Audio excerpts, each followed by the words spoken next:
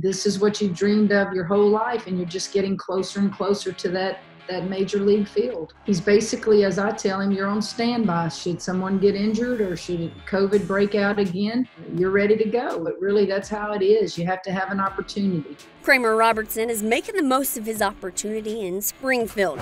The former Tiger says he wouldn't be where he is today if it wasn't for his family. They've been with me since I was playing T-ball. Like, they paid for everything growing up, the hotels, the travel ball, the baseball bats, the new gloves. So it's like I'm doing it for myself and I'm doing it for my family. I want them to be able to experience that with me and have that moment because they deserve it as much as I do.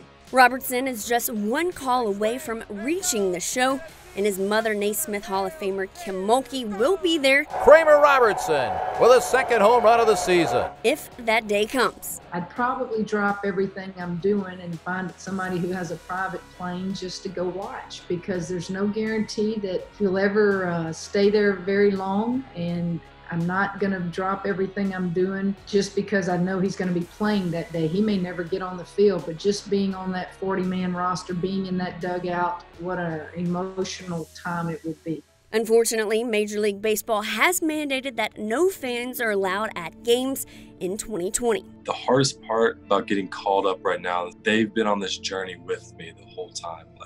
So it means a lot to them too. So if I did get called up and they couldn't be there for that moment and be a part of it, that would be difficult for all of us. But I know that they'd be watching on TV and supporting. But that would be the hardest part, because you dream about your whole life getting that call and getting to experience that with your family and having your family in the stands before you play. So that part is difficult to imagine. Ideally, it's with them in the stands and they get to see it and everything. But regardless, if I get that call, I'll be the happiest person in the world.